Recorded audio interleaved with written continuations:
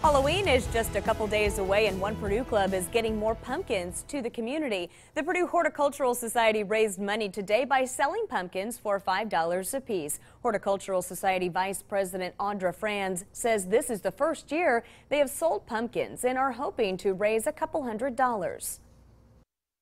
It was kind of a fall fundraiser. Last year we were going to, but we got rained out, so we were giving it a try again this year to see if it was a good fundraiser to continue in future years or not.